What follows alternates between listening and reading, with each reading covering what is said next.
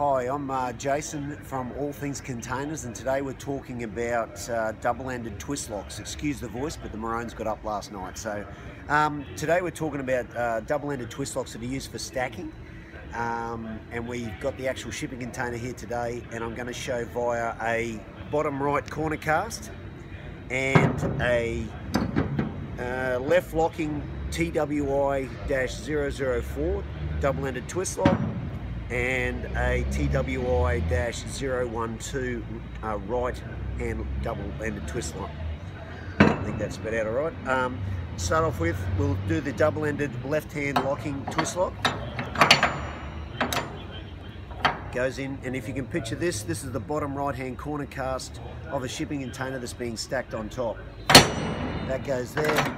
Left locking means it's left to the left when it is locked, and it's underneath the container. We'll now show the right hand locking twist lock.